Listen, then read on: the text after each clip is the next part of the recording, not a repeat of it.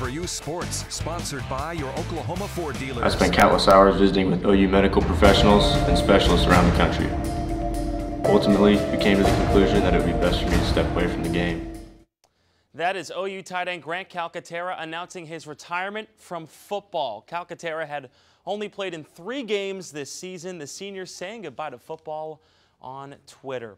And what's going on, everybody? Welcome into sports. Calcaterra hadn't played in a game since suffering a concussion during practice in early October. Now, every week, Lincoln Riley was asked about his tight end's progress, and the answer stayed the same, which was basically that he was progressing.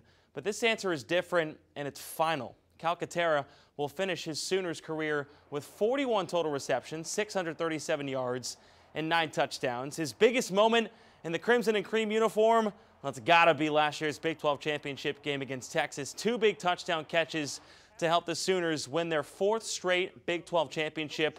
The one-handed one so memorable. Here's Calcaterra on stepping away from the game. I want to thank each and every one of you for being there for me when I needed it most. You know who you are.